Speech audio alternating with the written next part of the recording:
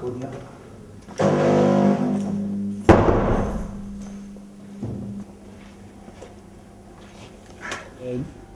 Youth development manager is my job at St Johnstone. At the moment in time, we're looking after 4 teams. We've got 13s, which is a new team, 14s, 15s, and 16/17s.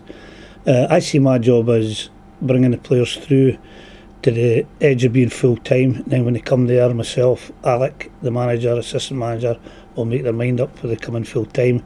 And then once they do come in full time, that's them left me. The rest up to them. As I say, been here for the 20 odd years, you know, obviously you do have a big bond with the club.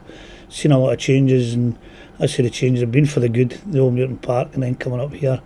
And you always be very professional whatever you do. We tell the kids that. It doesn't matter if you're a Celtic supporter or a Newco supporter or whatever you want to call them. You always say make sure you do your best for who's employing you and be professional with everything you do. Just showing you over the office, obviously spend a lot of time here. I've got my own toaster, microwave, fridge, which is all full of Coca-Cola, as you can see. Job's quite time consuming, so I keep the pictures of the grandkids so I remember what they look like.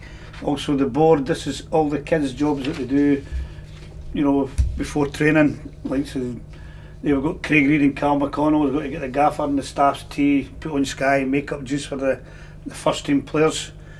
Then again we go into the tactics board, which will work with the coaches, explaining what we're doing or what we want to try to do. With the younger kids we try to change the system so they're used to playing 4-3-3, 4-4-2, 3 at the back. We try to, you know, educate them that way, see part as their education. Most of the job is seeing kids progress. You know, like wee Mooner going into the first team, Reynolds when he was here in the first team, Stevie May. We had Stevie May since I think it was 11-year-old. Seen him develop and hopefully develops to our first team players. Also some of the kids that have come through, the Caddises that have been here since they were 14-year-old, gone on and playing the Scotland squads. That gives you a big boost and, you know, makes you feel good about yourself at times. The kit job involves ordering all the kit for the start of the season, making sure it's all numbered properly, named properly. I bring my granddaughter in to help me doing that. She loves doing that. She gets a big kick out of doing that, knowing the players' numbers before they do at times. Match days, you know, we get all the kit set out for the home games. It's all done on the Friday, so if the manager gives us a team on the Friday, we get it all set out there. Away games, we need to get it all packed. It's amazing what we have to pack. It takes probably a full van load to take it to the games. The blue long sleeve shirts, I keep them on a blue hanger. I keep the blue short sleeve on a grey hanger, so that if there's any blood ever happens during a game, can run in here quickly. And the guys like Calvin Davison only wears short sleeve, Liam Craig's only short sleeve, Murray Davison's only long sleeve. Can grab them quick, get them out of the dugout and get the guys changed over. Here we go, that's just where we put all the names on, all the players' names, all the new players' names. During the summer when we're doing the kit, we'll move this into the players' lounge because there's that much to do. We'll probably do, well, so far we've done use this machine 8,217 times in the last 3 years. Here is all our away strip. This is goalkeeping stuff, all the goalkeeping stuff here. Alan Mannis, all the way through, right through to Zander, to young Craig Reid if he's ever needed for the bench. These are what I call my blood shirt, the shirts and shorts that come out with no numbers. If the player ever gets blood on his shirt or his 2 shirts, we can also throw that on, just tape, put a bit of tape in the back if required. These are all the footballs for the youth team and the first team, so we go through them quite regular. They either burst or get lost or go up the stand and then they get returned. This is what, as I said, in our sanctuary, this is where everything that we need on a Saturday is kept. Tape that the players use in the socks, the new rules that we've got to have white tape if we're on the white hoops, yellow, which we're going to have a new yellow strip for 6 games at the most.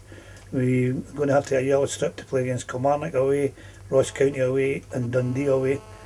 And it's white must be white, yellow must be yellow, and sky blue we've got away with. So far we're using a different colour of blue, but the referees are more worried about that than getting players kicked up and down the park. The boot room here, as we call it, the smelly room. It's stinking, it's absolutely bouffing, it's hot. Everybody's got their boots. The boys are training just now, so Alan Manus, as you can see here, Chrissy Miller, Midgie's got 1, 2, 3, 4 pair of boots because he's going to do a bit of running a day.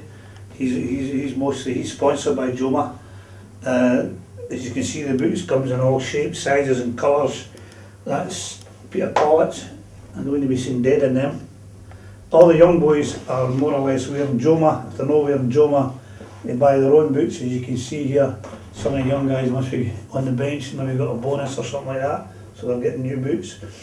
All the pads must stay on the players so that once we're packing them, we know exactly what stuff we're packing, and if we get it wrong, the young boys are in trouble. We've been lucky so far because only once we've been wrong. Ricky McIntosh actually packed 2 left boots for Dave Mackay.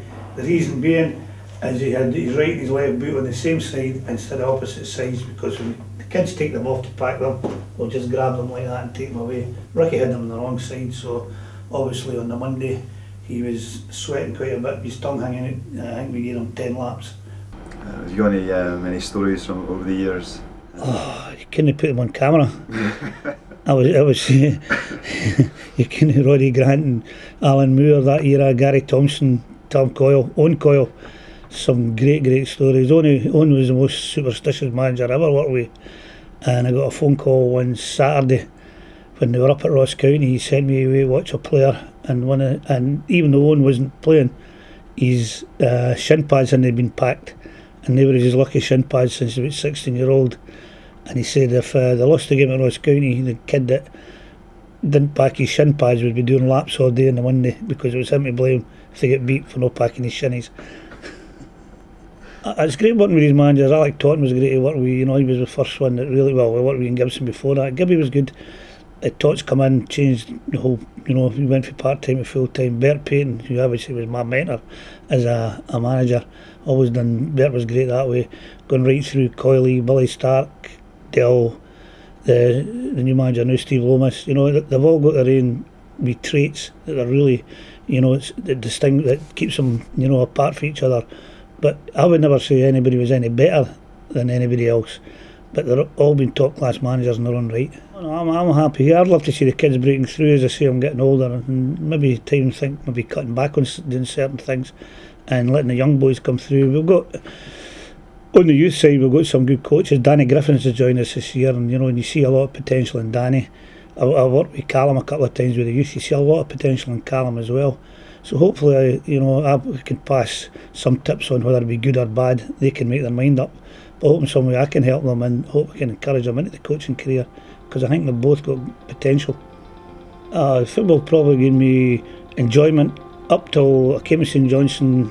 When I sold my pub restaurant, I was always part-time, always in my job. I had a good job with Scottish Newcastle, and I didn't want to leave it.